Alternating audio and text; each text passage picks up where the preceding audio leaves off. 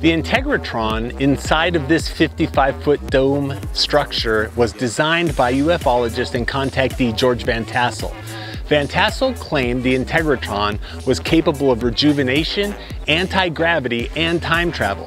He built this structure in Landers, California, following instructions that Van Tassel vehemently claimed were provided directly to him by visitors from the planet Venus. The Intergratron machine was started in 1957 and the structure behind me in 1959. It was financed predominantly by donations, including funds from Howard Hughes, of all people, if you can believe it.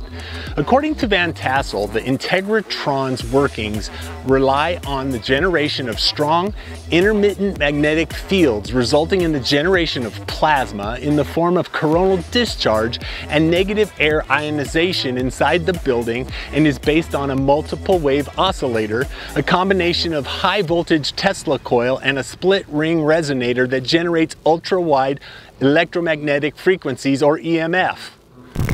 What? Leaders, listen, you can claim anything you want to claim. You can boast, you can use hyperbole. In fact, you can say pretty much anything you want to say about your organization or business. And you'll get a few people that way. People are curious and they'll come.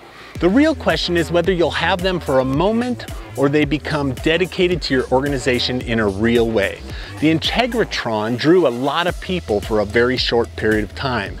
It's my hope that you as a leader can draw people and keep them for a very long time. And here's the secret. It starts with proclaiming the truth.